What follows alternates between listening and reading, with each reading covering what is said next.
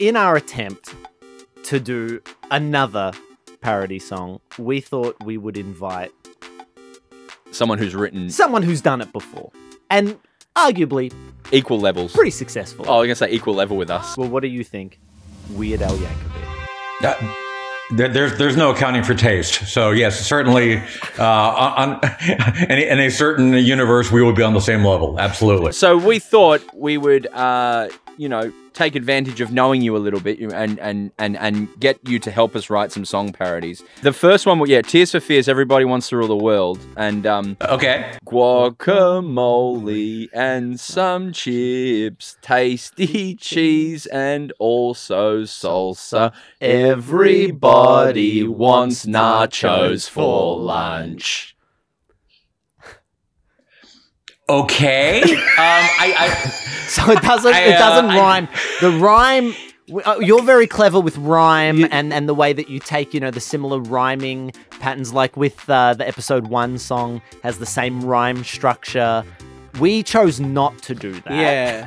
Rather than... Yeah, that's a bold choice. It's usually not enough just to have the same number of syllables. Yeah. Usually try to match meter and have it rhyme in certain places and be clever in some way. Yeah. But I think it's a bold choice to do none of that. So it's by Hall & Oates. We would do something along the lines of, "Oh, here she comes. Watch out, or she'll eat your strip sub. Oh, here she comes. She's a red rooster eater." If it were me, and it's obviously not, but if it were me, I would probably change it to something that sounds more like man-eater. I'd probably do something like, "Oh, here she comes. Boy, she likes that processed meat. Oh, here she comes. She's a spam eater." See, something like that. Fuck, that's good. That's really fucking good. Have you done that? Is that something you've already done? Or that wasn't just in the top of your head, was it? Because we did... It's in my dreams every night. Oh my God. Because we did ours. Ours took about a week to put together. So if you just did that off the top of your head, that's oh my God. Fucking hell. This is a song by The Clash. And there's context. We gotta give context. There's context. Cultural context here. Yes. But the song's by The Clash. Yeah. And the song is Rock the Casbah. So you're aware of the show MasterChef? In America, you've got MasterChef?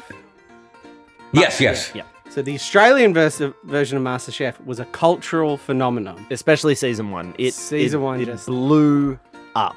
Are you aware, Al, of what a Croquembouche cake is? I have no. Croquembouche, you said? Let's take a step back.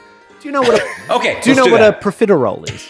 I've heard of profiteroles. I don't know if I've ever had one. Is that like a dessert? A profiterole is sort of like a little ball of dough.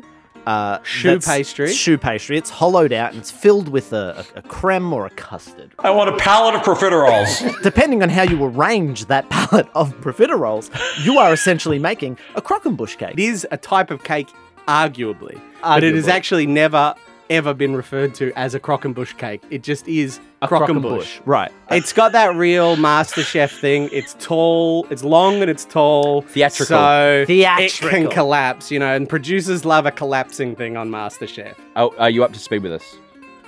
I think so, yes. Great. So croquembouche. I got it. Rock the Casbah. Okay. Croquembouche cake. So we'd go... Matt Preston doesn't like... So Matt Preston was one of the judges on MasterChef for the long running. Recently it switched over the judges, so they rebooted the show and Matt Preston's no longer part of it. Matt Preston has become a household name because Matt Preston was one of the... would you say he was the intimidating judge? He was meant to be, but then he had a warmth and a... he was kind of an Oscar Wilde I think we're going type. into too much detail. Wore a cravat. Yeah, this might be a little too much detail. And Matt Preston famously doesn't really rate the croquembouche. Well, I don't even know. I never. I can't remember exactly. I can't remember. But for the purposes of the song, I think that's true. Yeah. Anyway, it would go. Matt Preston doesn't like them. Croquembouche cake, croquembouche cake. They're really hard to make. Crock-and-bush cake. Well, here's where I'm a little confused. By your own admission, you said that nobody really calls them Crock-and-bush cakes. So why are you... Well, because there was an extra syllable there that we needed to fill, Al. If you... okay, all right. Crock-and-bush. Yeah. Crock-and-bush cake. Rock the Casbah. Fuck. It was because croc sounds like rock. I got that part. But he solved it. That was the one thing that actually he worked. Solved it in fucking 2 seconds.